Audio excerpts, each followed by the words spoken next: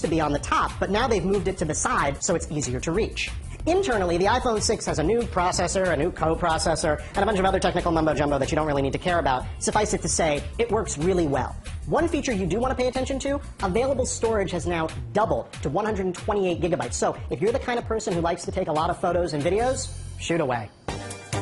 The iPhone 6's battery has improved, but not by leaps or bounds. You might pick up an extra hour or 3 over an old iPhone 5S, which is kind of disappointing considering that the 5S was already getting dinged by some for having lackluster battery life. Every year, Apple improves the cameras in its phones, and this year is no exception. The iPhone 6's new camera can focus faster and shoot even slower slow-mo. Bottom line, if you haven't gotten rid of your dedicated point-and-shoot camera or camcorder by now, the iPhone 6 might make you. So should you get one? Yeah. If you're coming from an old iPhone, the jump in screen size alone makes this a worthwhile upgrade. If you're coming from Android, well, you've known about larger screen phones for years, but now that Apple makes one, you have one less reason to choose Android over iOS, and I happen to think iOS is the better of the two.